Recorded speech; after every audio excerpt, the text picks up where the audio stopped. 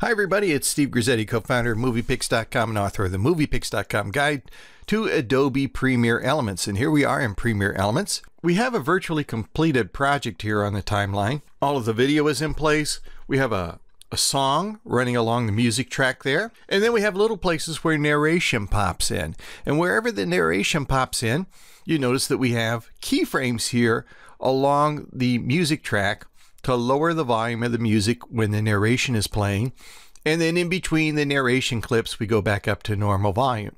That's all well and good, but what happens if at this point we need to make an adjustment? Say for instance, we have a narration clip like this, and we replace it with a new narration clip. We didn't like the reading, we didn't like the way it sounded or something, and that narration clip is shorter. Or what if we decide to slice this narration off and make it happen a little bit later? Now we've got these keyframes here and they're all messed up. They no longer match or they no longer line up with the narration clip. I guess we could right click on each of these keyframes and delete each one and then replace them or redo the keyframing, but there's an easier way and I want to show you that. I'm going to line up the playhead here with the very end of that narration clip. The reason why, it's just going to serve as a marker for us.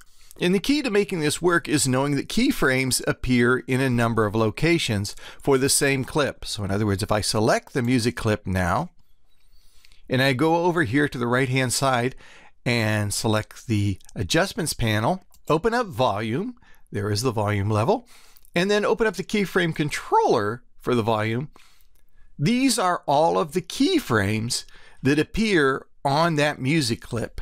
All right, on that clip there that's on the music track.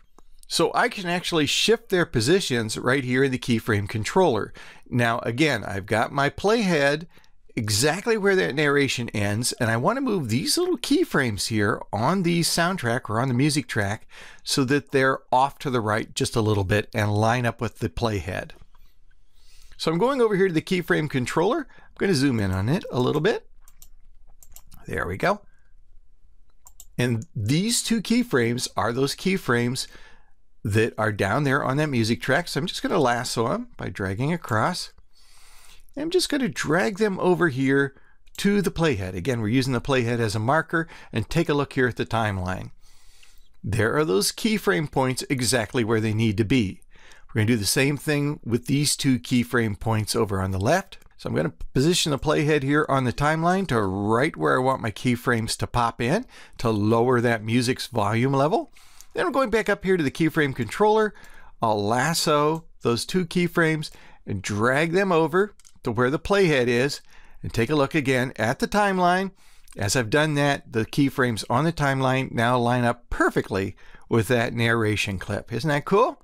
So in the event something happens, and you need to make some adjustments here to your narration, or a clip needs to move or something, it's not a big deal to shift the positions of the keyframes on the music track so that everything remains in sync and you don't have to start from scratch again to recreate your audio keyframes. Now, if you want to know more of these high-level tricks, look for the tips and tutorials we have at MoviePix.com. If you want to know everything about this program, like how to make those keyframes in the first place, and there are about 3 or 4 different ways to do it. Or if you want to know anything about any of the tools in this magnificent little program, be sure to check out our MoviePix.com guide to Adobe Premiere Elements.